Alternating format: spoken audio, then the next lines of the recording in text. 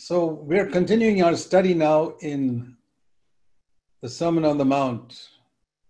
Our title is Growth in Christlikeness.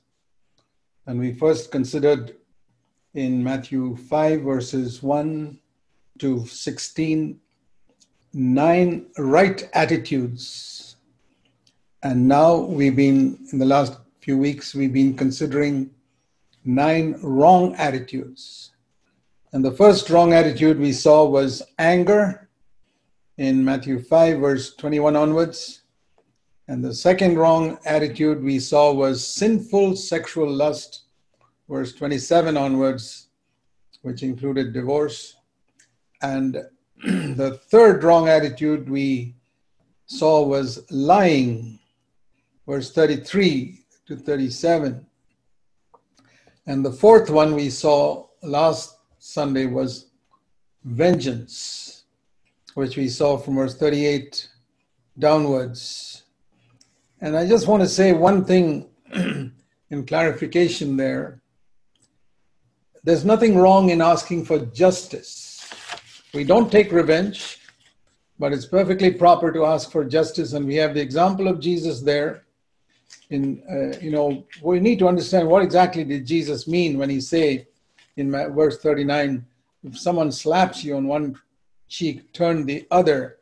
Well, when you look at Jesus' own example, because when he was before the high priest, it says people did slap him. Matthew 18:22, the officers standing there slapped him, saying, is that how you answer the high priest? And Jesus didn't turn the other cheek. You need to understand the spirit in which Jesus spoke those words. If I have spoken wrongly, he told them, testify of the wrong. But if rightly, why do you strike me? That was his reply. So we are not to understand turn the other cheek in a literal way. When Jesus said, cut off your right hand, he didn't mean it literally. When he said, pluck out your right eye, he didn't mean it literally. We need to understand the figure of speech Jesus was using there. But here we find Jesus asking for justice. If I've spoken wrongfully, sure, give a testimony and say that I had said something wrong, John 18:23. But if right, why do you strike me? He was asking for justice. But when they just slapped him again and sent him off to the high priest, he just kept quiet. So we see there the example of Christ. We've often said the new covenant letter can kill, just like the old covenant letter. We need to recognize that in the old covenant, it was the letter. In the new covenant, it is the word made flesh. So Jesus is our dictionary. Jesus, the word made flesh, is the one where we see the answer to difficult questions and how to interpret even Jesus' own words. Otherwise, if you take the literal interpretation of Jesus' words, you'll be another new covenant Pharisee, which can be worse than an old covenant Pharisee. I give you that warning because many people pursuing holiness in this day who think they agree with us in our preaching holiness. And I say, I don't agree with you because your spirit is the spirit of a new covenant Pharisee, which is to me 10 times worse than the old covenant Pharisee.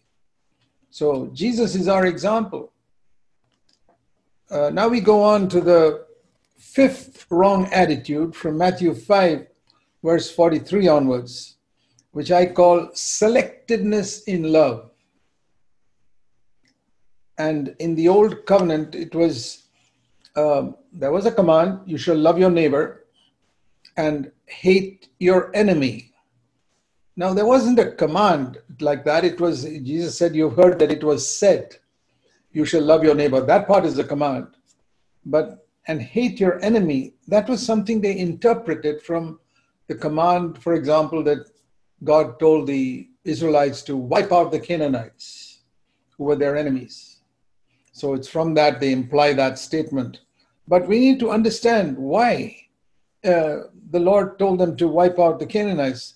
It's because they did not have the ability to overcome idolatry, which was the predominant sin among the Canaanites. And if God was to preserve a pure testimony for his name, through which one day in the nation of Israel, the Son of God could come as a man and die for the sins of the earth. That was God's ultimate goal in preparing a nation and giving them his laws. And it took 1,500 years to prepare that nation to receive Jesus Christ. It wasn't an easy thing. It was not something the Lord made a nation and the next week he'd send Christ to earth. No. They wouldn't have understood what it was all about, and the word of God could not have been proclaimed as it was by the apostles who've been grounded in the law. So we need to understand this, that in order to prepare that nation to receive Christ, God had to give them certain laws, and they did not have the Holy Spirit dwelling within them. So it was very difficult to keep them from idolatry. And you see how often, in spite of the prophets, in spite of the laws, they kept on going back to adultery again and again and again for 1,000 years after the time of Moses. Again and again and again, from 900 years until they went into the Babylonian captivity.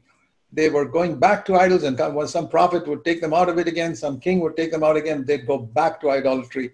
And it was to preserve that nation that the Lord said, you've got to wipe out all these idol worshippers, otherwise they'll pollute you. You don't have the strength to overcome the satanic power that's operating through them. There was no way to overcome Satan in the Old Testament, and Satan operating through the idol worshippers of that time, because the Jewish people did not have the Holy Spirit.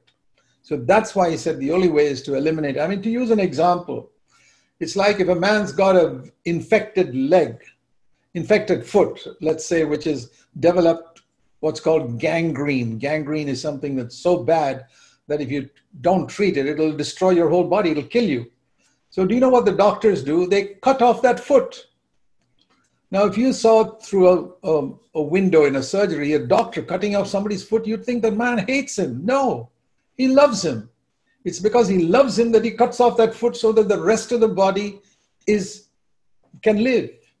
So the cutting off the Canaanites and the killing them was something equivalent to that. Many people who read the Old Testament say, has God changed his mind in the New Covenant? And why was he like that? See, when you don't know God, you have all these wrong ideas when you read the Bible. The Bible can be understood only by one who has first received the Holy Spirit and who gets to know God through the Holy Spirit. If you try to understand the Bible intellectually, you will have all types of questions, not only in the Old Testament, but in the New Testament as well. So that is what they were saying, hate the enemy. But in the New Covenant, the Lord was saying, I say to you, love your enemies. Now, you can't do that unless you're filled with the Holy Spirit. See, the ultimate answer to keeping the Sermon on the Mount, the commands in the Sermon on the Mount, is to be filled with the Holy Spirit. And if you read the Sermon on the Mount and you read it like the law of Moses, you'll just say it's impossible, impossible, impossible.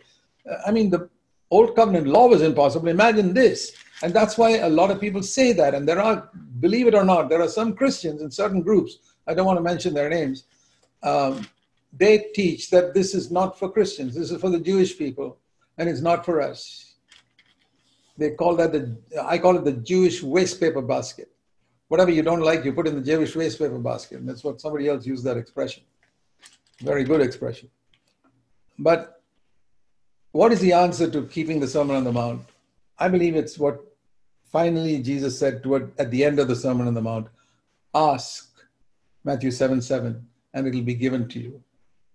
What should you ask for? Good gifts. And what are the good gifts? You compare this with Luke chapter 11, verse 13. It's the Holy Spirit. So when you compare Matthew 7, these first 7 verses, so verse 7 to 12 with Luke 11 and verse 13, you find that it's the gift of the Holy Spirit that the Lord's telling you to ask for if you want to keep the Sermon on the Mount. Otherwise, you just can't do it. Forget about it. I mean, if you're trying to keep this on your own strength, brother, I'd say don't even try. I'll tell you right now, you'll fail. Love your enemies. We have to love if you've got 10 enemies and you love 9 of them, you have disobeyed the word of God. If there are 10 people who are your enemies, that means not that you're their enemies, they are your enemies. A true Christian has no enemies except the devil. We read in Ephesians 6, verse 10 to 12, we wrestle not with flesh and blood. We wrestle with principalities and powers and evil forces. If you're a true disciple of Jesus, from your heart, you have no earthly enemy. But hundreds of people may be your enemies because you're a disciple of Christ. And the more fervent disciple you are, and the more you proclaim the truth without compromise, the more enemies you're going to have. Jesus had the maximum number. They hated him so much, they killed him. But he loved them all. Every single one of them, he loved them. Even that soldier who came to capture him when Peter cut off his ear, Jesus immediately picked up that ear and put it back and healed him. What a demonstration of love. And love is what wins people's hearts. And I believe that my conviction is that servant Malchus, whose ear was healed, will be in heaven. I can't imagine a man who's being healed by somebody he went to capture and not being convicted by that. And he'll be there in heaven thanking Peter for cutting off his ear. He say, God turned that for good. And here I am in heaven, Peter, because of how the Lord turned that evil to good. Love your enemies and pray for those who persecute you. Can you think of people who've been troubling you, maybe in your office, maybe your relatives, maybe your mother-in-law, maybe some anti-Christian person, making life difficult for you in your place of work because you're a witness for Christ? Do you pray for them? Otherwise, you're not obeying God's commands. Jesus said, if you love me, keep my commandments. Pray for those who persecute you. Pray for those who have troubled you in some way. Pray that they'll be saved. That's the best thing we can pray for. A few months ago, some burglars got into my home that was being locked for some time and in India, and they didn't find anything of value there. They looked for gold and cash, and there was neither of those there. No jewelry, nothing. My wife never wears jewelry in any case.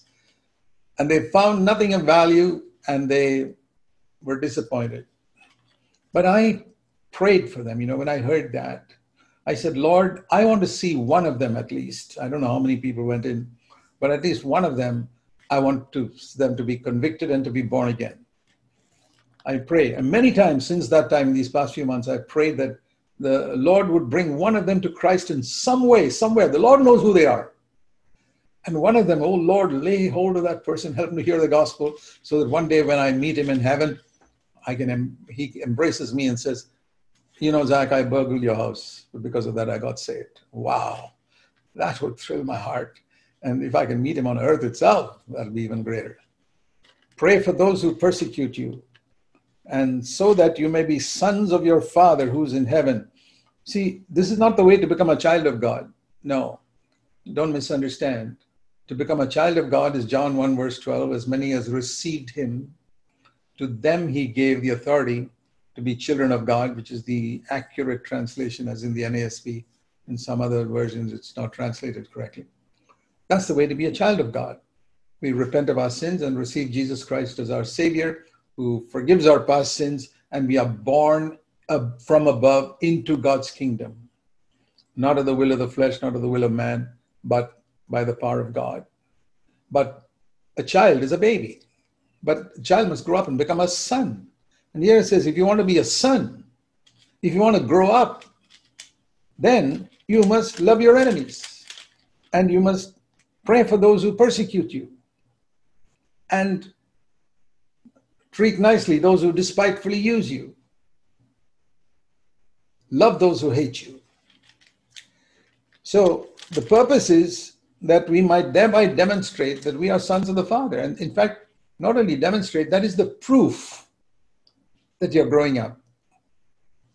Now, if you don't love your enemies, I'm not saying you're not born again. I'm saying you're an immature child. And if you keep on like that, well, I don't know where you'll end up, to tell you honestly.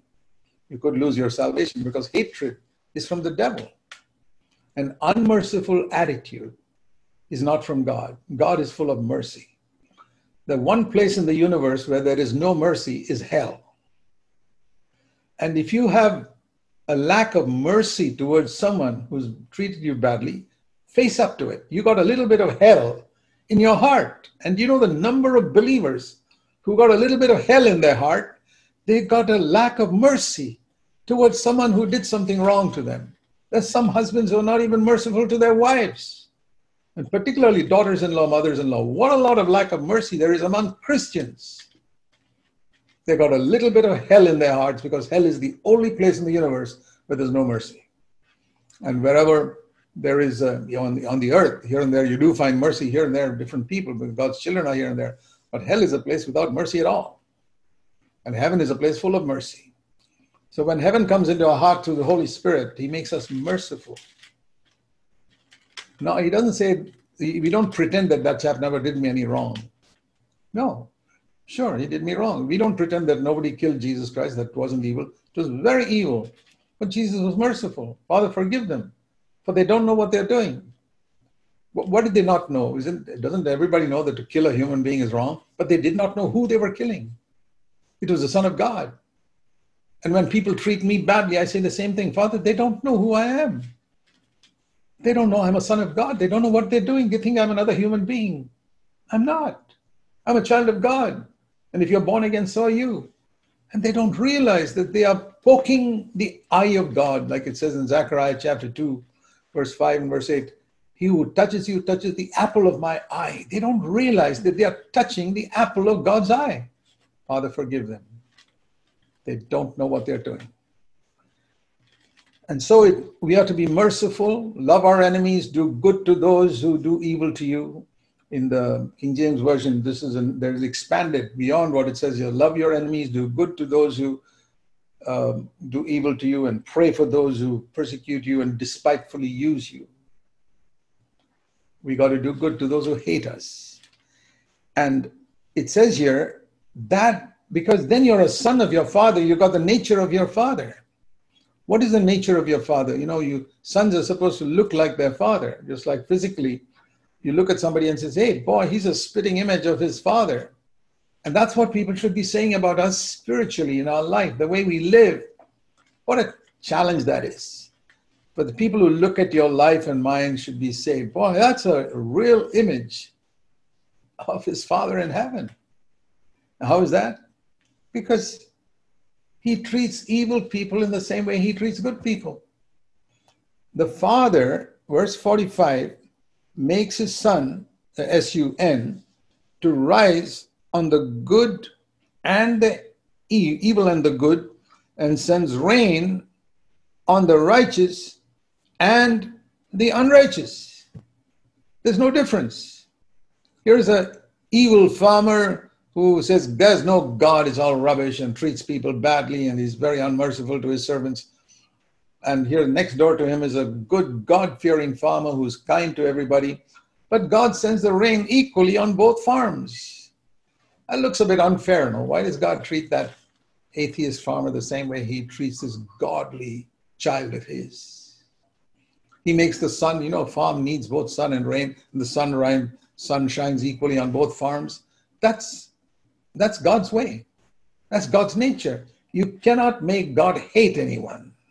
He judges people, he hates sin, and he will punish one day. He will judge people fairly, and in love for the humanity, he will send some people to hell.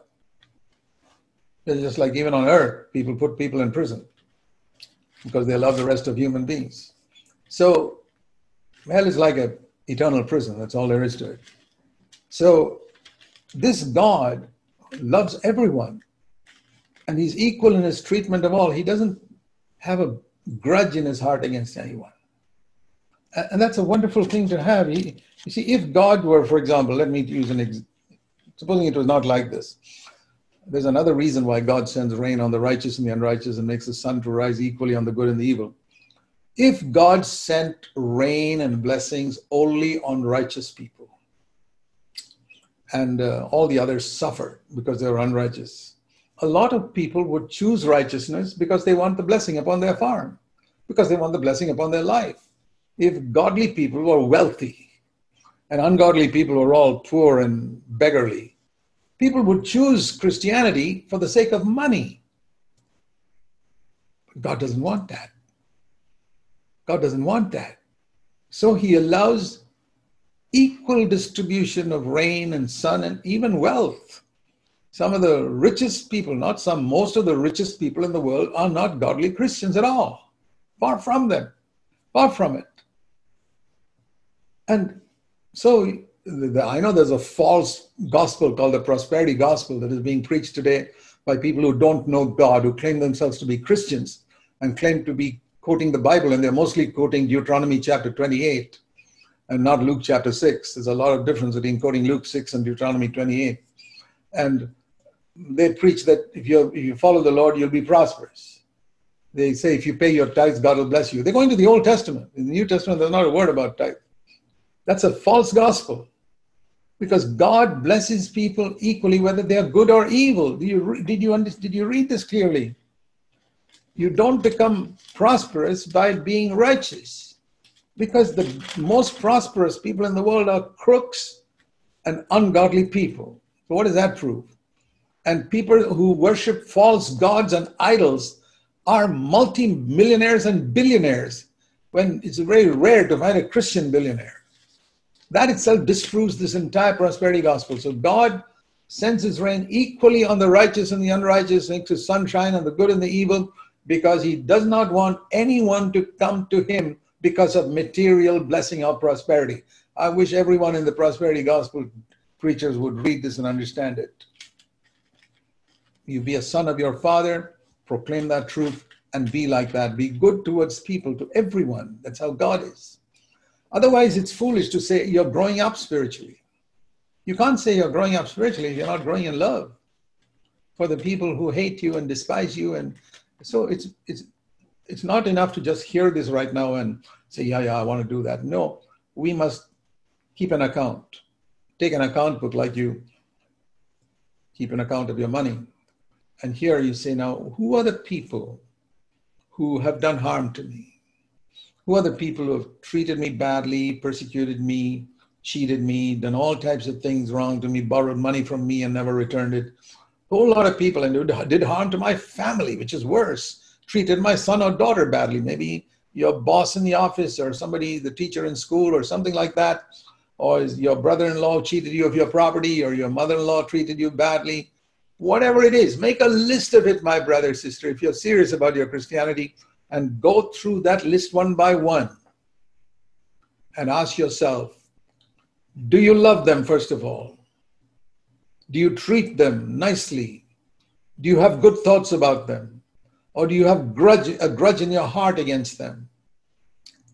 Well, you're definitely not a mature son or daughter, definitely not. But sometimes I would even question whether you're born again, because you're not even trying to keep this command of God. I mean, if you're trying to climb this mountain and you say, I'm still struggling, you're on the right track. Ask God to help you with the Holy Spirit to love every single person who's your enemy, to pray for every single person who's despitefully used you or persecuted you, to do good to every single person who hates you.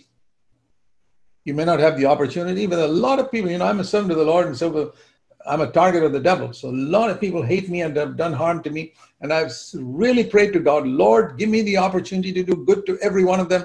And if I get an opportunity, I will do good. If I find them lying on the road, I'll pick them up and take them to hospital and do whatever I can to save their life. I will do whatever I can to help them and their children. I do not hate them. I cannot hate them. I'm not going to be super spiritual and do what Jesus did not do. The word made flesh is my example. So when it says Jesus loved the Pharisees, of course, he was willing to die for them, but he didn't go visiting the Pharisees' houses with gifts and say, hey, I love you fellas so much. I know you spoke badly about me, but here are some gifts to show you my love. That is superficial nonsense. Jesus did not do that. So don't go beyond, try to be more righteous than Jesus himself. Be wise. So to love someone does not mean I have to go around visiting the houses of those who hate me. And because the Bible also says, pursue peace with all men. There's a command like that. Pursue peace with all men. Hebrews chapter 12. And I've discovered through the years, and I'll give you this advice. In some cases, the cases of people who hate you and don't like your face and don't want to see you, the best way to pursue peace with them is avoid meeting them. Try your best to avoid meeting them. Don't visit their homes. Why? Because you want to pursue peace with all men. Because you know they are the quarrelsome type of people. You go there, they'll start a quarrel. So we need to always make Jesus our example to explain these difficult verses. So if you look at a scripture and try to follow that, even this scripture, you can go astray. But the Bible says, let us run the race, not looking at the verses in the Bible, but looking unto Jesus. So when you read a verse in the Bible, look unto Jesus and see how he did it. And then you won't go wrong. These are very important, particularly in these verses, because I found some people who have a wrong way of fulfilling these verses. Bless those who curse you and do good to those who hate you. and they try to be more spiritual than Jesus and make a mess of everything and create more strife. Then Jesus went on to say, if you love only those who love you, verse 46, what reward do you have? Because even the tax collectors do the same. And if you greet only your brothers, what more are you doing than others? Even the Gentiles do that. So I'm supposed to greet people who want to avoid me.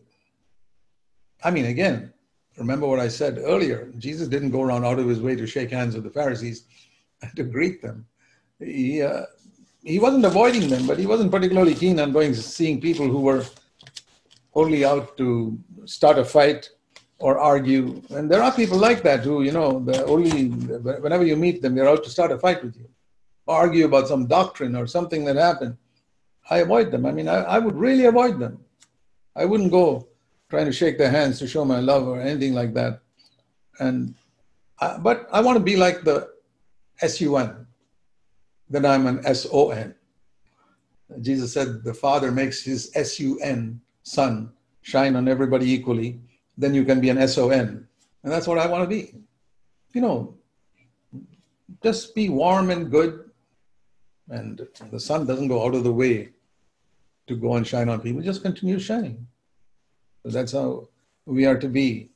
And so there's no reward if you do good to those who do good to you. For example, you look at your church and you say, well, I'm such a nice person. I help so many people. But who do you help? You help the people who are helping you. Examine your life. You're good to those who are good to you. Somebody did some good to you and you do good to them. You know what it says here? You have no reward, verse 46. Did you do some good to somebody who did good to you? Let me tell you what you got, verse 46. No reward. I'm not saying you shouldn't do that. By all means, let's do good to one another. In fact, Galatians 6 says, let us do good to all men, especially to the household of faith. We have an obligation to bless and help our brothers and sisters. That's a mark of a true Christian. But you shouldn't be doing that for a reward. No. What reward have you got for doing that? Because he says even the sinful people in the world, non-Christian idol worshippers, also help those who help them. But how much do you love those who don't love you? I'm not saying you go and give gifts to them. Let me emphasize that again. And then this verse 48, you are to be perfect as your heavenly Father is perfect. Now, a lot of people misquote this. They say, Jesus says he will make you perfect. Is that what he says here? No, read carefully. You must be perfect as your heavenly Father is perfect. It is not a promised blessing. It's a command to be obeyed. Now, you say, how in the world can I be perfect like God? He's perfect in wisdom and knowledge and power. He's not asking you to be perfect in wisdom and knowledge and power. Always read a verse in its context. When you study the Bible, read a verse in its context. In what context is he saying you must be perfect as your Father? It is in your attitude toward people who are unmerciful towards you. Be merciful to them and good to them. And the other way we can know the truth is by comparing Scripture with Scripture. So this Sermon on the Mount is also repeated in Luke chapter 6. And there we read the same thing, Luke 6 and verse 35. Luke 6 and verse 35. This is the Sermon on the Mount again, starting in verse 20. Luke 6:20 onwards, and all the way up to verse 49. It's a sort of a compressed Sermon on the Mount. What is in 3 chapters in Matthew is in half a chapter in Luke 6. And here it's written like this. Verse 31, treat others the way you want others to treat you. If you love those who love you, what credit is that? Luke 6:33, if you do good to those who do good to you, what credit is that? If you lend from those you may expect to receive, verse 34, what credit is that? But verse 35, love your enemies, do good and lend expecting nothing in return. And your reward will be great. You will be the sons of the Most High. And then this phrase, which we read in Matthew 5 as, be perfect as your heavenly Father is perfect. Compare Scripture with Scripture. Here it is, Luke 6:36, be merciful as your Father in heaven is merciful. So when you compare what is written in Matthew 5 with what is also written in Matthew 6, we realize that the Lord is asking us to be perfect in mercy. Don't go by one scripture. It is written, be perfect as your Father is heaven is perfect, Matthew 5:48. It is also written in Luke 6:36, be merciful as your Father is merciful. So that's the one area where I can be perfect in mercy. I can't be perfect in wisdom and knowledge and power. No, never. Not even in eternity. But I can be perfect in mercy right now. What does that mean? If 10 people hate me, I can love all 10. If I love 9 of them, I'm not perfect. What does it mean in an examination to get 10 out of 10 or 100 out of 100? That's perfect. That's a perfect score. You can't beat it. So if you've got 10 enemies and you love all 10, you're perfect. If you love only 9 of them, you're not perfect. That's all it means. Be perfect as your Heavenly Father is perfect in its context. I want to say something here in passing, and that is, don't have this habit that so many Christians have. They come across a difficult verse like that and say, oh, that's impossible. It's not impossible. But you've misunderstood what he's saying. You compare scripture with scripture. What it needs in your part is a little diligence to study scripture with scripture to find what exactly it means. I mean, God didn't give me this as a revelation from heaven. No. I just studied the scripture carefully. And when I came to Luke chapter 6 and saw the same thing, hey, I said, this is the same in the Sermon on the Mount. I spent a little time. This is not recent. I'm talking about 55 years ago. I compared scripture with scripture and I said, hey, I'm only supposed to be perfect in mercy. That I can understand. If I want to be merciful, I can be perfect in mercy. And I want you to show you also Luke here in 6:35, how he expresses how the sun shines on the good and the evil. It says in verse 35, the last part, God is kind to ungrateful and evil men. That's a good thing to read. We are surrounded by a world full of evil and ungrateful people. It's a perfect expression of the world. Ungrateful and evil people. There are Christians who are ungrateful. You do good to them and they forget about it. Oh, I've had that experience numerous times. You do such a lot of good to them, and a few years later, they don't even remember it. They forget all about the good you did to them. Ungrateful and evil men. How should I treat them? It says here, God is kind, Luke 6:35, to ungrateful and evil men. Do you want to be like your Heavenly Father? Do you want to be a SON of your Heavenly Father? Then be like the SUN, who shines on evil, ungrateful people, just like he shines on the grateful people. Okay, that's selectiveness in love, wrong attitude, number 5. Now we go to the next one, which is chapter 6 and verses 1 to 18. Matthew chapter 6, verses 1 to 18, which is another wrong attitude, which is seeking man's honor.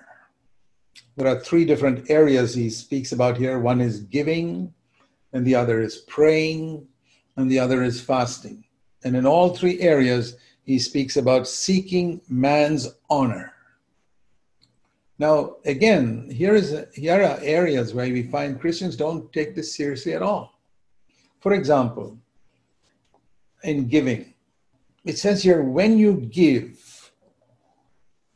don't let your left hand know what your right hand is doing. Matthew 6, verse 3. Beware of practicing your righteousness before men, verse 1. Now, it's not that, like it says here, the Pharisees blow a trumpet and then give. No. We don't do it like that. You need to understand the spirit in which he is saying that in some subtle way, you may want to make it known what you have done. And it's a very subtle way, in a clever way, you want to get honor for the good that you have done. Now, in the Old Testament, there was no law like this. There was no law which said, when you give your money or do good, don't let anybody see it. Don't let anybody know what. I mean, that was God's heart. But when they didn't have the Holy Spirit, he couldn't enforce it. So, for example, when they pay the tithe, If they brought their grain or their sheep, which was their tithe, or if they converted it to money and brought money gave it to the Levites in the temple, they could make a big show of it. Hey, fellas, do you see how much I'm giving? God's blessed me immensely, and here is my 10%. In fact, I decided to give 11% today. They can boast about it.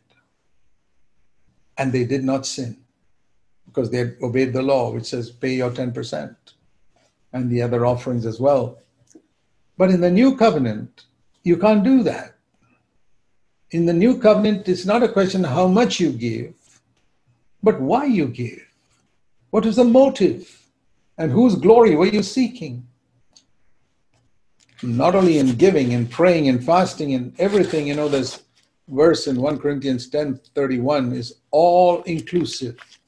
1 Corinthians chapter 10 and verse 31 is an amazing verse. 1 Corinthians 10 and verse 31. Whether then you eat or drink or whatever you do, do all to the glory of God. Now, eating and drinking is the most ordinary thing that we do every single day of our life. So Jesus took that most ordinary thing, and that includes all the other things we do, and he said, do it all for the glory of God. So if I'm doing anything for the glory of myself, for example, to get some glory or honor for myself, even if it is to show, how disciplined I am in my eating, I don't eat much. You're sinning. It's good to be disciplined in your eating, but when you begin to show off about it or hint about it or try to get some credit for yourself, you're committing a sin. We need to be eating and drinking for the glory of God, not to show what a disciplined person you are. But there's a lot of that even among Christians. They do certain things, they want to show how disciplined they are and how much I exercise and how much I do this and how much I do that, to show people I'm a very disciplined person. Dear brother, dear sister, let God see it. Let God see it. If you do good, try your best. Sometimes we can't avoid it. For example, if you want a large gift, you want to give a large gift for God's word, you have to give it in a check. You can't carry bundles of cash. And naturally, the treasurer of the church will know about it, but that's okay. You didn't do it wanting him to know about it. The point is not whether somebody knew about it. No. The point is, did you want him to know about it? That's the question here. In other words, motive. We will discover in the final day, when we stand before the Lord, that the important question will be not what you did, but why you did it. That's why it says in 1 Corinthians chapter 4 and 1 Corinthians chapter 4 and verse 5, don't judge others before the Lord comes, because that day he will disclose the motives of people's hearts. That day you will discover why he did this, why he spoke like this, why he gave this testimony like this, and this other thing that he added in his testimony, why he added it, you will discover in that day. It was to get a little credit for himself. That spoiled the whole thing. You can do a very good work, and then you do it, advertise it a little bit, or do a little bit of it to get some credit for yourself, and you've spoiled the whole thing.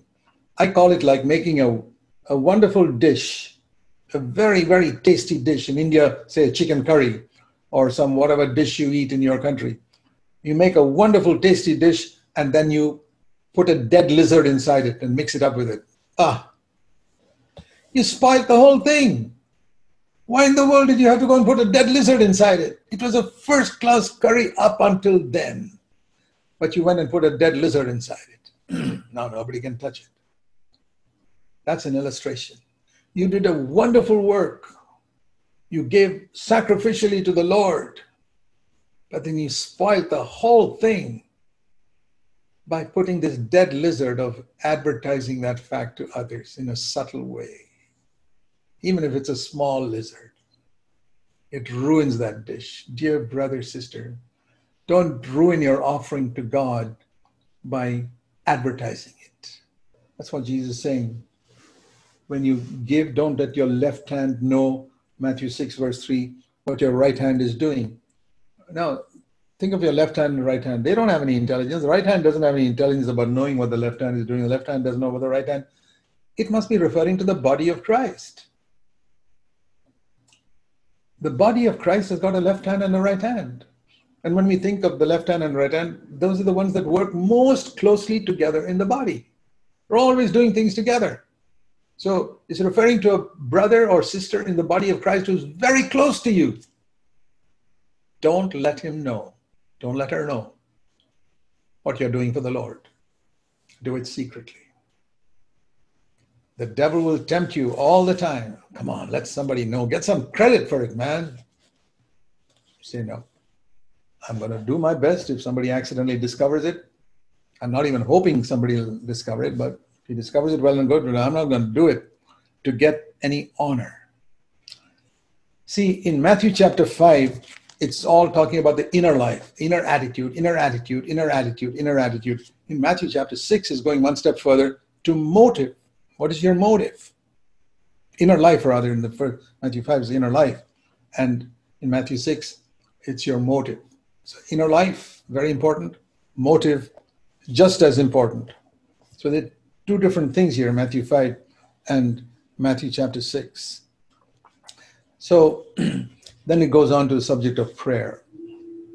When you pray, don't be like the hypocrites. Don't pray in order to be seen by men. See that expression in Matthew 6, verse 5, to be seen by men. Again, what is the important thing in prayer? Before he explains the Lord's Prayer, the important thing is motive.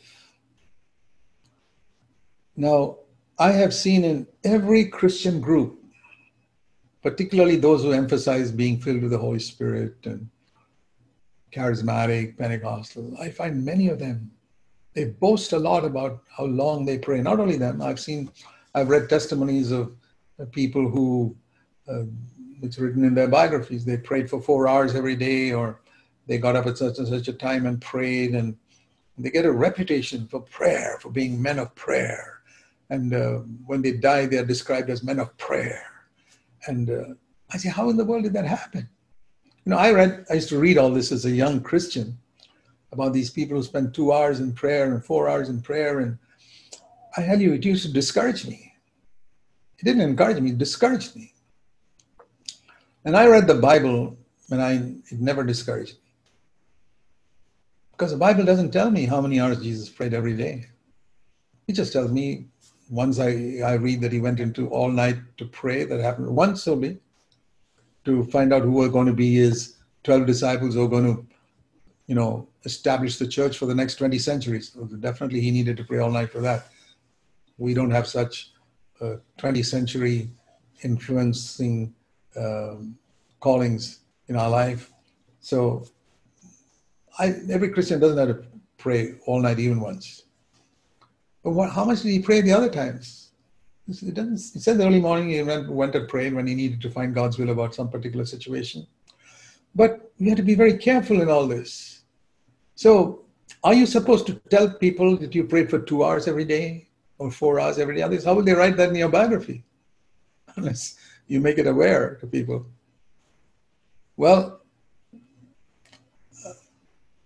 people ask me sometimes, Brother Zac, how long do you pray every day? I said, do you want me to disobey Scripture? You're inviting me to disobey Scripture. I said, you're inviting me to disobey Matthew 6 verses 5 to 8. The Lord says, don't be like them. I'm not going to be like them. So I'm not going to answer your prayer, your question. Don't seek for a reputation as a praying man. Don't seek for a reputation in anything. Be holy before the Lord. It says here, it's wonderful to see what you read here, what Jesus says here. When you pray, it's like you're giving. If you're giving in secret, your Father who sees in secret, verse 4, will reward you. Let your Father see in secret how much you gave, sacrificed. He will reward you. And I'll tell you, his reward will not only be in heaven, he'll reward you right now with a blessed, happy life and a blessed, happy ministry. In the same way, when you pray, don't seek to be seen by men because that is their reward. There is no reward after that. He advertised the fact that he was praying 2 hours every day or 1 hour every day. He's got his reward already. When he stands before the Lord says, well, you never prayed at all. Say, Lord, I prayed 1 hour every day. Yeah, you got your reward for that in heaven. Beyond that, nothing. Imagine hearing that. A guy who prayed for 4 hours every day and he advertised it everywhere, and he already got his reward here from people whom he told about it. Finally, he stands before the Lord, and the Lord says, you never prayed at all. He says, oh, yes, Lord, I prayed 4 hours every day. Oh, you got your reward for that on earth. Nothing now. It says there, they have their reward in full. Did you read that? Matthew 6:5. There's no reward left in heaven. That's tragic. I'm not saying we pray in order to get a reward. I believe the purpose of prayer is to make us more Christ-like. To me, that is the only reward of prayer for myself. Lord, I want to be more Christ-like. Even when I pray for others, that they'll be healed or God will bless them. That's what Jesus did. And I say, I want to be like that. I'm not even praying for a reward in heaven. I'm praying because that's the nature of my Savior. And the nature of Jesus in me makes me want to pray and never tell people about it, and to pray for those who are needy, etc. So always your motive. If Matthew chapter 5 was speaking about the inner life, Matthew 6 is talking about your motive in giving, your motive in praying. Why are you praying is more important than how long you prayed or what you prayed for. It's when the motive is wrong, the whole thing is corrupt. It's a dead lizard in that wonderful dish you cooked. Then he said, when you pray, verse 6, go into your inner room and close your door and pray to your Father who is in secret. And your Father who sees what is done in secret will reward you. So what does that mean? You know, I think of the Old Testament tabernacle. In the Old Testament tabernacle, there were 3 compartments. Well, the tent itself was 2 compartments, but the whole tabernacle was a big compound surrounded with a curtain. And there was one gate, and the others, people were outside, and all the Jewish people could come inside the outer court, it was called. That's a picture. Outside is the world. Inside, you come through the gate, you come to the altar of sacrifice, a picture of Calvary, and the laver full of water, picture of water baptism. Calvary and water baptism. And that's where all the believers gathered. Then there are 2 more compartments, which are covered with a curtain, tent. In that tent, there was a holy place and a most holy place. So in the outer court, we can say were all the believers, all the Jews were there. But in the holy place, only the priests went. That's a picture of the Lord's servants, the leaders. And in the most holy place, in those days, nobody could go. God dwelt there. God didn't dwell in the outer court of the holy place. In the most holy place, the fire of God rested over that most holy place. And that was blocked off in the old covenant. It's opened up when Jesus died in the new covenant. So think of these 3 pictures. So there are people who come into the outer court and they want honor from one another, whether it's praying or giving, and they want honor from one another, they're sinning. Then there are people who say, I don't want honor from any of these people. I pray and I'll give in secret, I'll pray in secret, I'll give in secret, I'll fast in secret, and they come to the next step. In the holy place, they say, I only seek honor from the leaders. They don't want honor from the believers. They moved one step further into the second compartment. What do the leaders think of me? I want them to know. I want the elders in the church to know that I'm praying. I want the elders in the church to know that I'm giving. I want the elders to know where I'm witnessing to people or how many people I've brought to Christ. I want the elders to know what I've done for the Lord here and how I went and helped this person there. I don't want the people to know. No, I've gone beyond the outer court. I've come to the holy place. You haven't come to God yet. Those who come through to the most holy place, they're not interested what the other believers think about them. They're not interested what the elders think about them. They're not trying to impress the believers. They're not trying to impress the elders. It's only God. That's the true son. The others are babies. I'm not saying you're not a child of God, but you're a baby. You're a baby if you're seeking honor from fellow believers. You're a baby if you're seeking honor from your leaders and elders. The son, S-O-N, is the one who's finished with all this and say, Lord, it's only your approval I seek in my life. I don't seek approval for anybody. And so he says here, when you pray, go into your inner room, close your door, and pray to your Father in secret. And you can do this even when you're praying in public. Almost every believer who prays in public seeks honor from others. If you don't believe me, ask yourself, when you pray in public, aren't you very conscious? So-and-so is listening, so-and-so is listening. It's very different from the way you pray when you're alone, kneeling by your bed at home. Very different.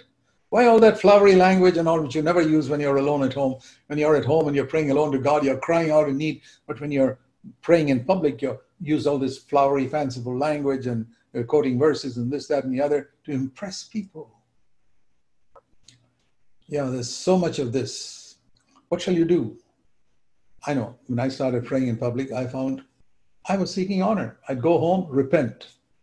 Lord, I'm sorry. I didn't pray to you, I prayed to people. I'd come next time to the meeting and pray in public. Again, I would pray to conscious of people. I'd go home and repent.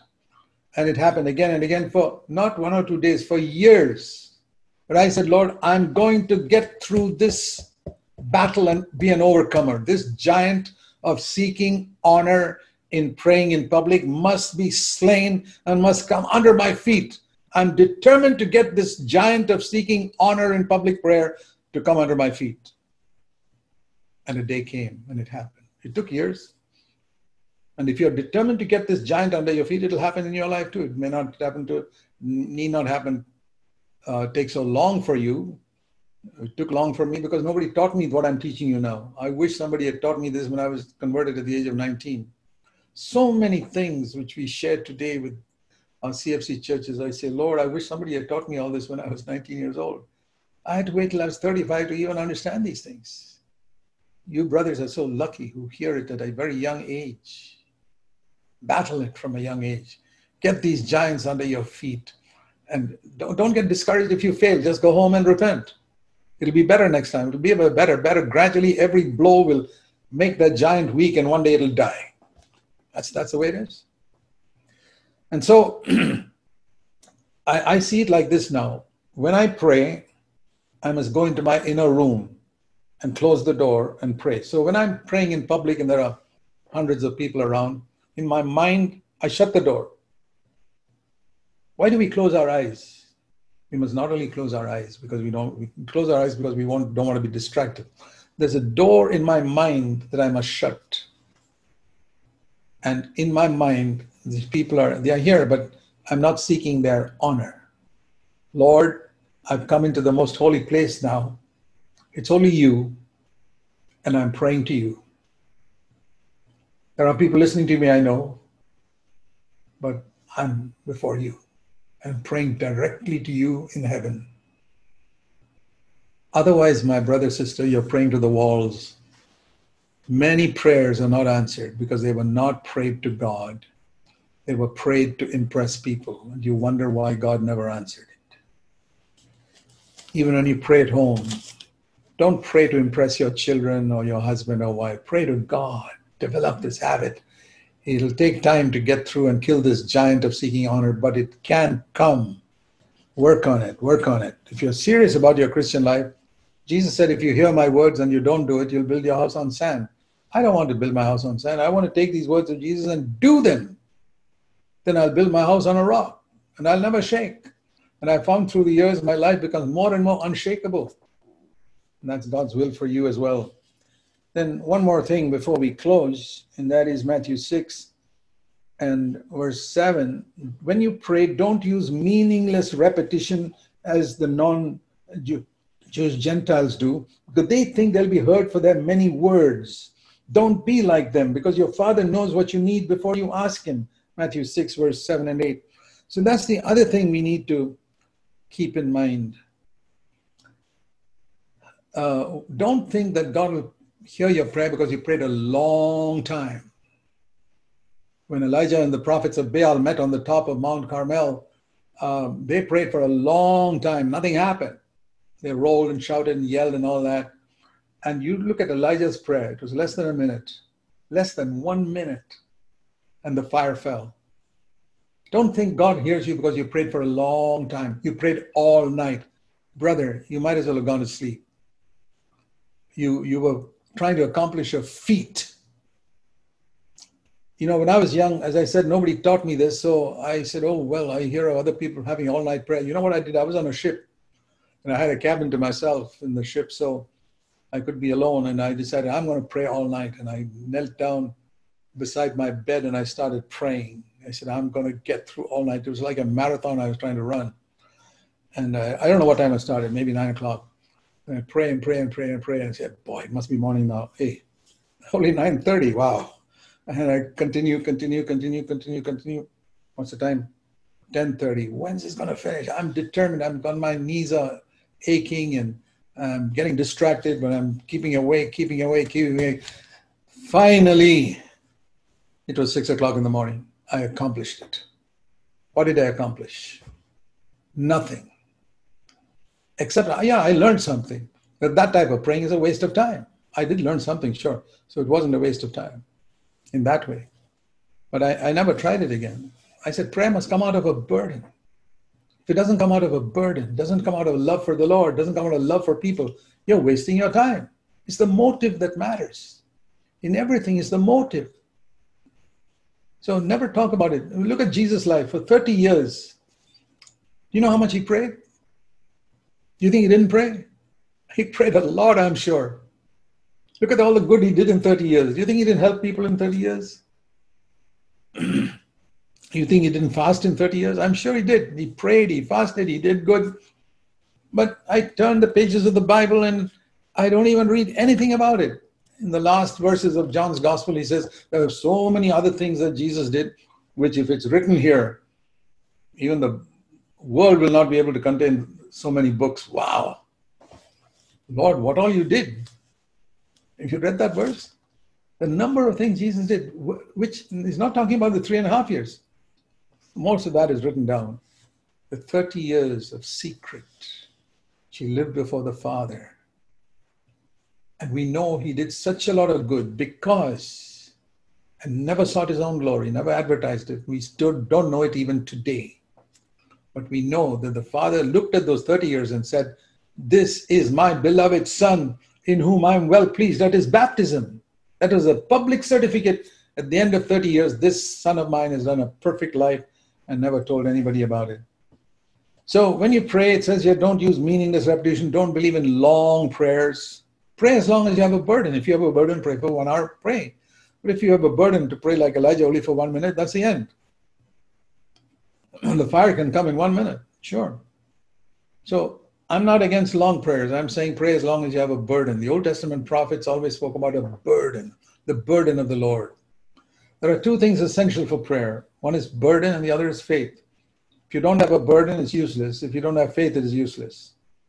So ask God to give you a burden and ask God to give you a faith. Then your prayers will be effective. And if it's 1 minute or 1 hour, that's between you and God. But avoid meaningless repetition. Have you heard people saying hallelujah, hallelujah, hallelujah, hallelujah? First of all, they don't even know the meaning of hallelujah. It's a Hebrew word which means praise the Lord. You can say it in English. You don't have to say it in Hebrew for God to understand. You can say praise the Lord. It's exactly the same. Hallelujah is not more spiritual than praise the Lord. Hallelujah is saying it in Hebrew and praise the Lord is saying it in English. So it's not more advantageous to say hallelujah. The only advantage I can see is if you're in the midst of a lot of people who speak different languages from different countries, then they can all understand hallelujah because it's become very common among Christians. So other than that, I don't see any value in it. And don't keep on repeating it. To say praise the Lord, praise the Lord, praise the Lord, praise the Lord, praise the Lord. Jesus said, don't do it. You're actually disobeying Jesus when you say that. When you keep saying hallelujah, hallelujah, hallelujah, hallelujah, you're actually disobeying Jesus. I don't know how many people understand that.